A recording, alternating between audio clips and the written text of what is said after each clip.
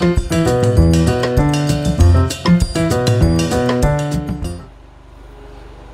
back to our channel.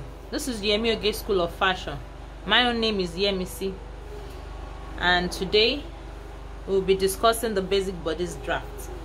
Please, if you are new to this channel, kindly click on the subscribe button on the right and turn on your notification so that you will know when we upload a new video. I'll start by introducing my equipment. Here's my pattern master, my bust curve, my hip curve, my ruler, and my armhole curve, my tape roll, my marker, and my scissors, and here's my pattern paper. The video exists already on this channel, but we're having an updated version today. I'll start by drawing my border lines.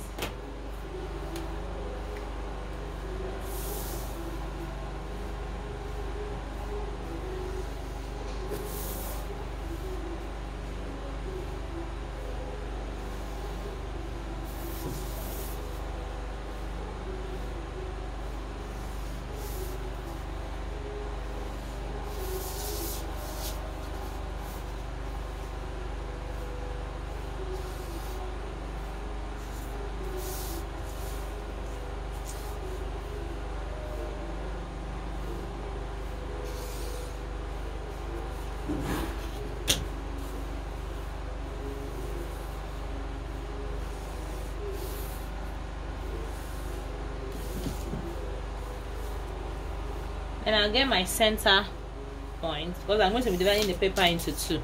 We're drafting the back bodice here and the front bodice here. So we'll divide the paper into two equal halves.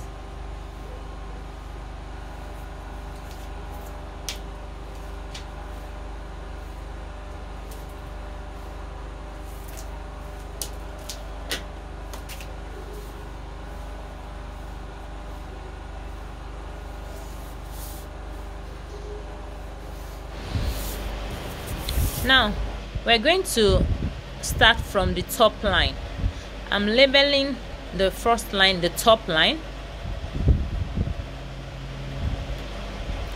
From the top line, I'm going to measure 1.2 inches and mark, and another 1.2 inches and then mark again. Then I'm going to draw horizontal lines. That point is called the point O. The first 1.2 inch mark is point O. So I draw an horizontal line and then another horizontal line with the second point.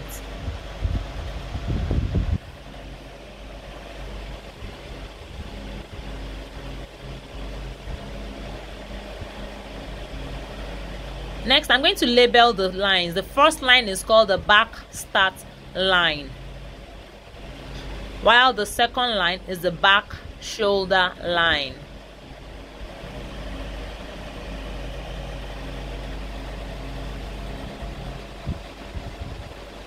Next measurement, from the top line, I'm going to measure the arm skyline.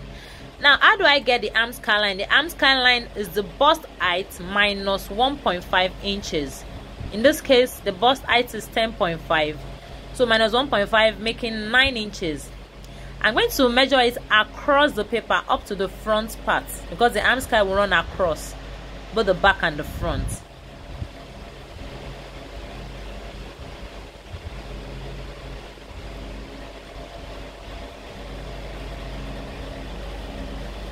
Next, I will label. Always remember to label your lines to avoid confusion. So I label the arm skyline. Next, I'm going to find my back line. How do I get that? From point O to the arm skyline, you measure. Whatever you get, you divide by 2. In this case, it's 8 inches. Divided by 2 is 4 inches. So your back line is halfway from point O to your arm skyline, and then you draw another horizontal line, and you remember to label back line.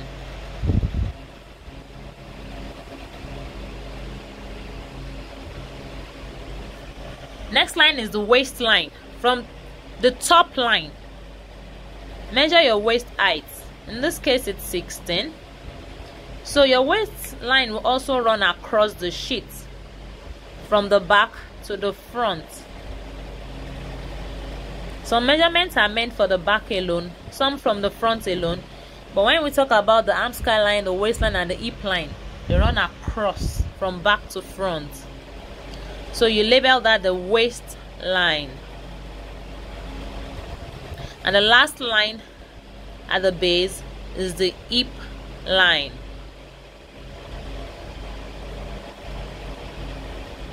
Now we go to the front part of the pattern.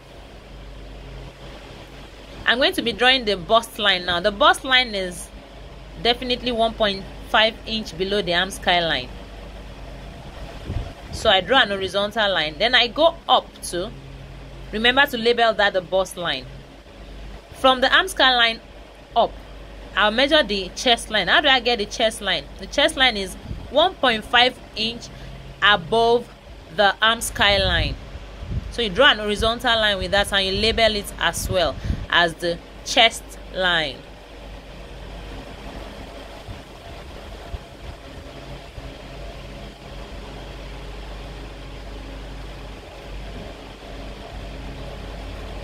Now we have our horizontal lines in place, so we start drawing the vertical lines now. I'm going to start from the neckline at the back. The formula for the neck width is there on the screen. Okay, from point O, I measure my neck width. My neck width in this case is 2.75. And then from that point, I measure ½ inch up.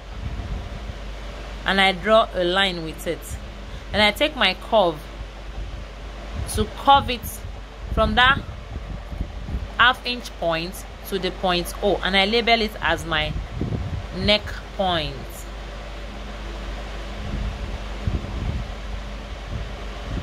Next, on the back line, I'm measuring my back width.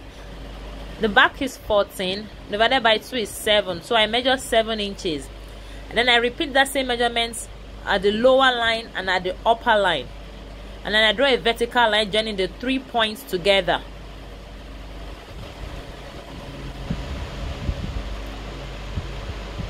From the back shoulder line, I measure 0.75 inch from that back line and I mark. And on the arm sky line, I measure 2 inches or 2.5 or 2.25 depending on the size. The measurements are written on the screen. Then I connect the neck point and the shoulder point mark with a diagonal line. The shoulder point is the point we got after measuring 0.75 inch from the back line on that back shoulder line. Then now I'm going to connect these 3 points: the shoulder point, the back point, and then the arm sky, which is on the arm sky line, with a curve. Then I connect the 3 points to get my back armhole. This point is the armhole. We'll label it A.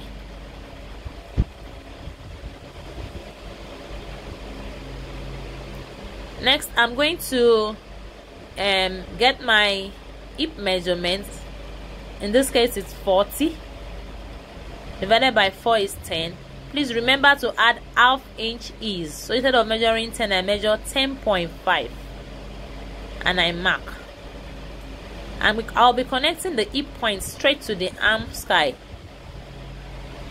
The waist will be determined later when we are constructing the darts. So for now, we're through with the back. We'll be moving to the front.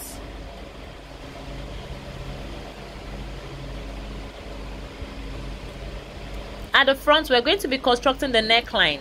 The neck width is still 2.75 from our calculation.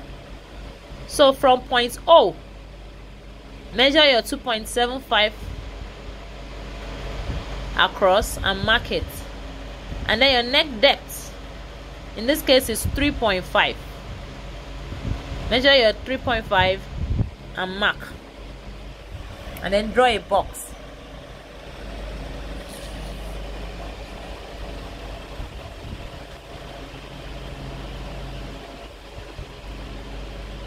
We're going to be drawing the curve too, using a neckline curve or an armhole curve. Your neckline depends on your style. Label your neck points. Remember to always label. So now I'm going to be drawing the front shoulder line. How do I get that? I measure 1.75 inch downwards from point O. Then I draw an horizontal line with that mark. On that horizontal line which I just drew, by the way, that line is called the front shoulder line. I measure 6.5 inches and then I mark. I connect that mark with the neck point to draw a diagonal line. The length of the line must be longer than 8 inches.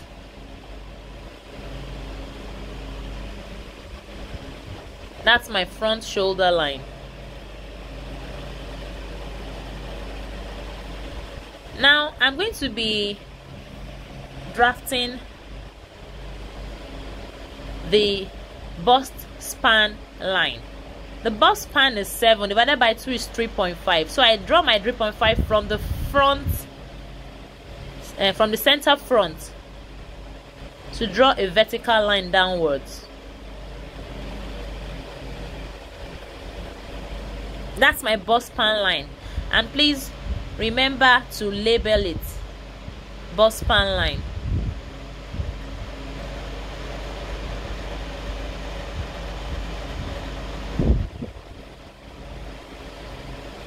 That's my bust point. My bust point is where the bust span line meets the bust line.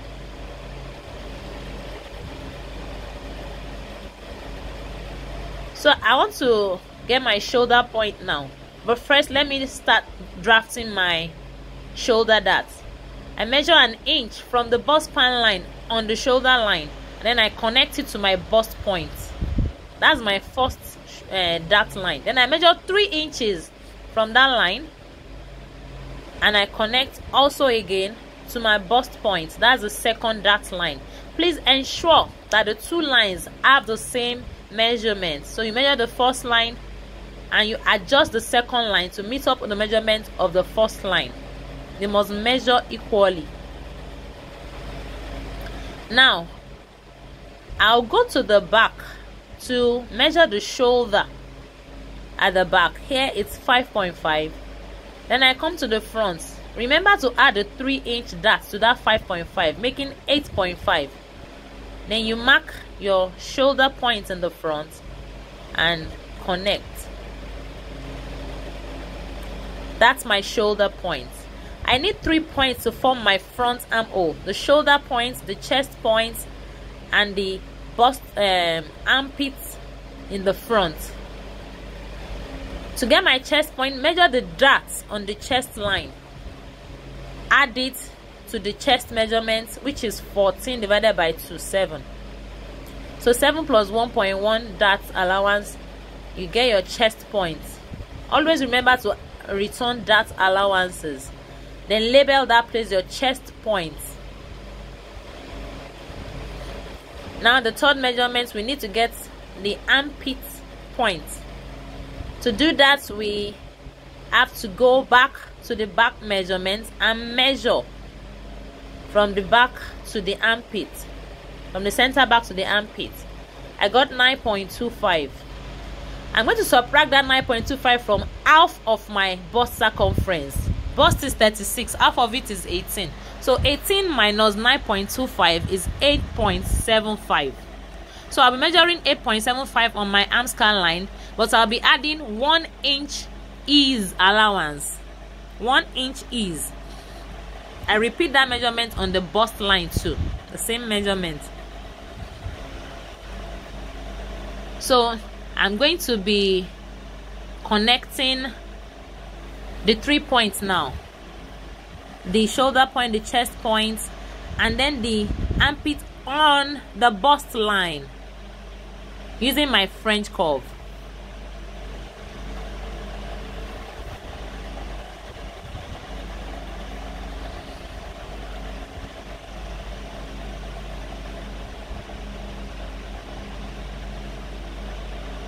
So there I have my arm square in the front too. Next I need my hip measurement, which is 10 plus half inch is making 10.5. Then I connect that point straight to the bust line.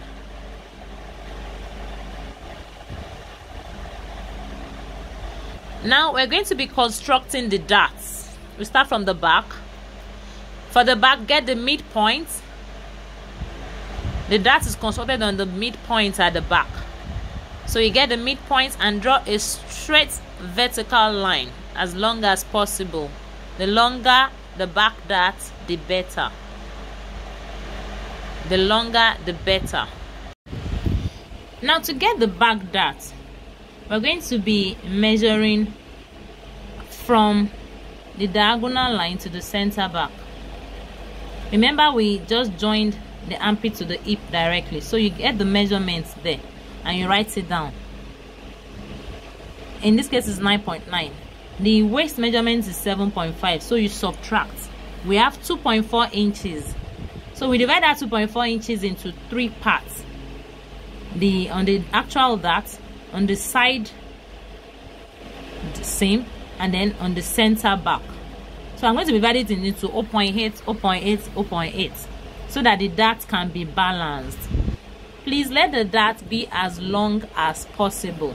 The longer the better the fitting for the back, not the front.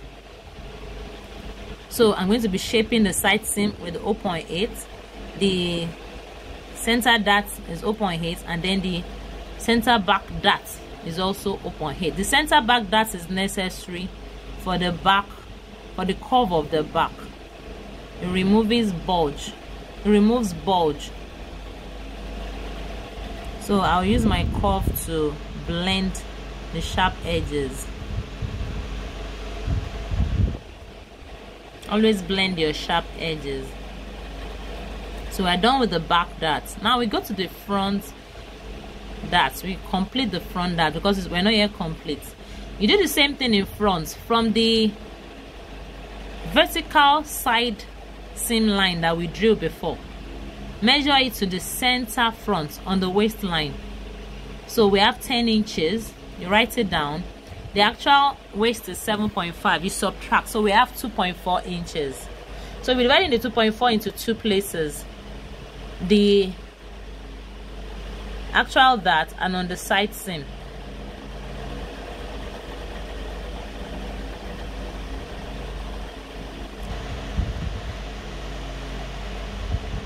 So I'm going to be using 1 inch on the actual dart and then 1.5 on the side seam, or you could use 1.5 on the actual dart and 1 inch on the side seam.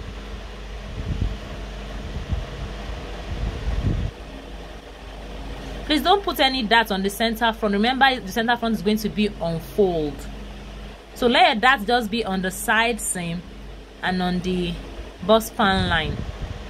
So we could use 1 inch on the side seam and 1.5 inch on the bust span line. You divide it into 2. That's 0.75 on the left, 0.75 on the right.